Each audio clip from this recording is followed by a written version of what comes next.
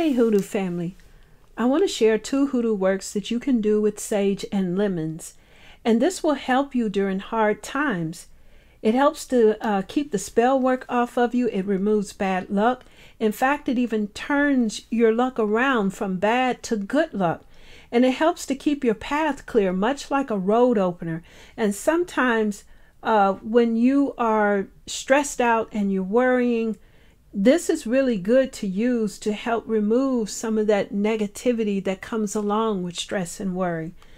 Now, you can buy whole lemons and sage at your local grocery store or farmer's market. You can also grow your own sage and lemon. In my balcony garden, I have garden sage and lemon balm plants. And I also have a lemon tree, but of course it's not producing yet. But I got all of these at my local hardware store. Now, I use this mixture in burning herb rituals when I'm manifesting, and you can do this too. All you need is dried lemon slices or lemon peel, if that's all that you have, along with white sage. You're going to burn it outside and ask the spirit of sage and lemon to protect you, to cleanse you, and bless you financially and spiritually.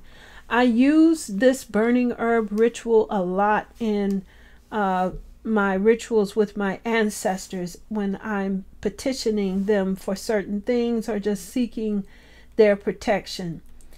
Now, since my lemon tree is not producing, I got a bag of lemons at my grocery store, and I sliced them and partially dried them in the oven at 200 degrees for about 3 hours.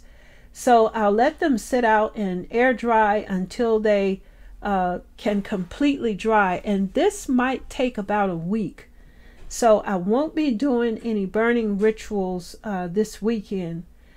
Now I use the end pieces and a few of the cut up slices of the lemon for my cleansing water, and that amounted to about 2 lemons.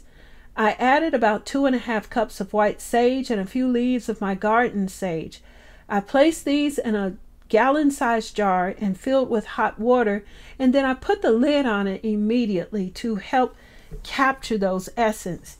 Now, I'm on day 2 of this sitting out on my counter, as you see. Tomorrow morning, I will use it in my spiritual bath. I'll be using a foot tub, and while I'm standing in it, I'm going to rinse the water over my body, washing in a downward stroke, allowing the water to run back down into the foot tub. I will not be using any soap or anything like that, just this cleansing water, and I might add a little bit of additional hot water to the foot tub as I need it. Now, I'm going to do this bath before sunrise, and while the sun is rising, I'm going to take my foot tub full of the used water and I'll cast it off of my balcony towards the east while the sun is rising. I will be asking the sun and the east wind to cleanse, protect, open my path for blessings, and to turn my luck around should it become bad.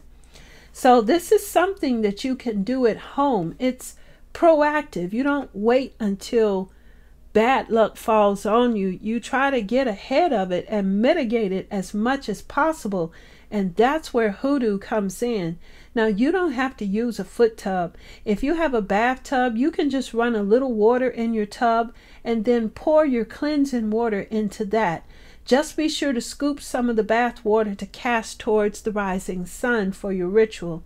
So I hope this has been helpful to you. If so, please consider subscribing to this channel and joining us on this hoodoo journey. So until the next video, may you have a positive and manifesting hoodoo journey.